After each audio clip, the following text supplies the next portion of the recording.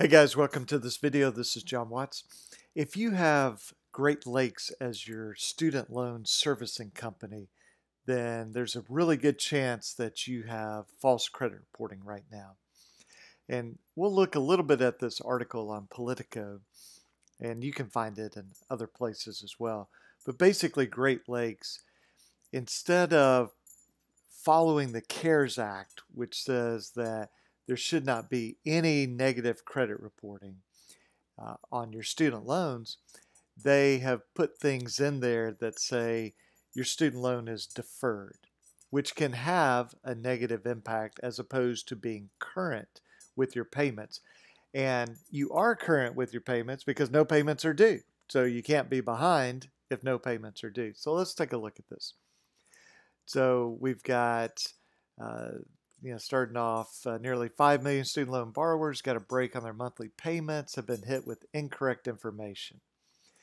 And so we have this Great Lakes Educational Loan Services, 4.8 million federal students.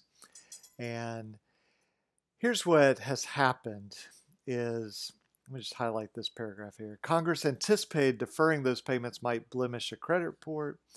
And we obviously need our credit report, so they said make sure the deferred payments were reported as on-time payments. And now this company, Great Lakes, says, oops, we had a little coding error, and we report them as being deferred. And so that can lower your credit score. And so they're saying, and who knows if this is true, that it's only 2/3 of the 7.3 million federal student loan borrowers. And you got to love this, okay?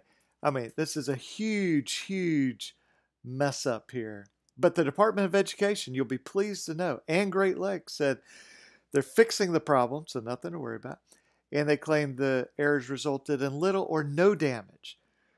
Well, trust the government, right? Because they would never say anything untrue. Trust a servicer for student loans. They would never tell you anything that's untrue. Obviously, I don't think much of that. And consumer advocates disagree. That can harm borrowers. And we've got the education department saying, hey, we're going to aggressively fix the problems. And, here's the official statement from the Department of Education. Totally unacceptable, but it's important to understand quickly correct it and send updated credit filings to ensure as little impact as possible. And then they say that there's little harm. And here's what I'd suggest to you.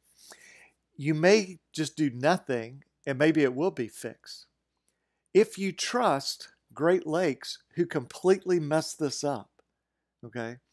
If you trust them to now fix it, then do nothing.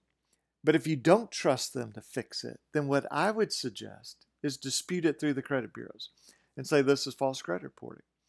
Now, I almost always recommend people doing that by certified mail. Keep a signed copy, send it to Equifax, Experian, TransUnion.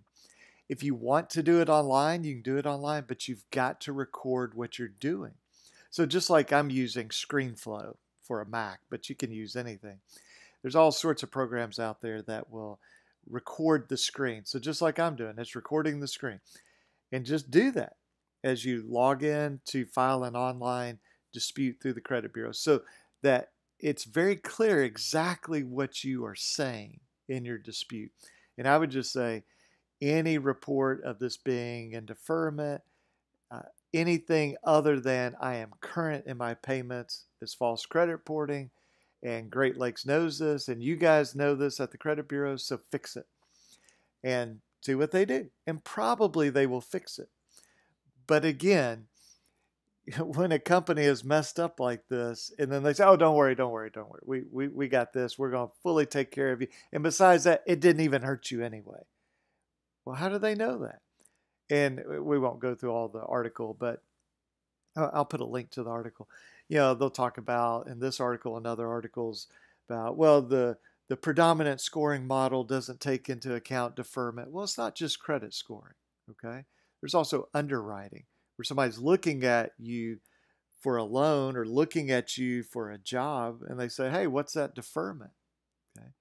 And it's inaccurate to say that this does not affect your credit scoring because there are dozens and dozens of different credit scoring models. And so nobody can say, oh, well, absolutely will not affect you, or it will only affect you in a small percentage of scoring model. They don't know that. So, when somebody does something bad and then they go, oh, don't worry about it. I mean, it was just a little mistake. And besides that, it didn't hurt you.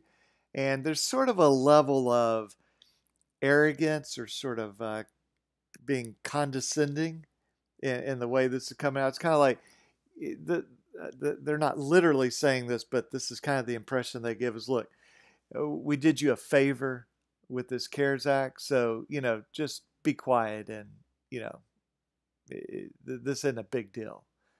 Just move along, move along. Well, maybe it's not a big deal in your situation, but maybe it is a big deal. And maybe it's going to be the difference between getting the best interest rate or getting a job or keeping your security clearance or anything else.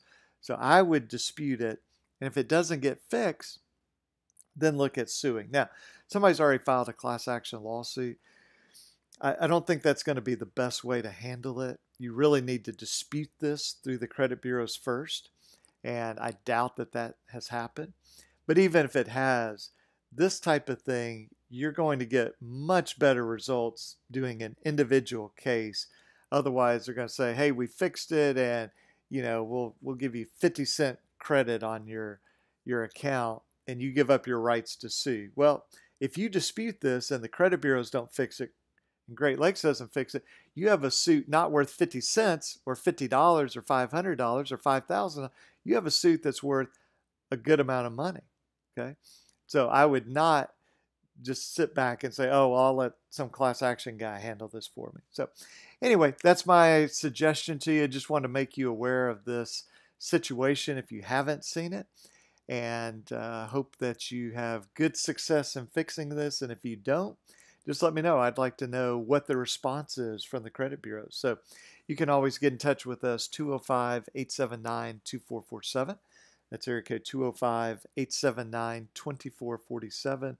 Or you can contact us through our website, alabamaconsumer.com. It's alabamaconsumer.com.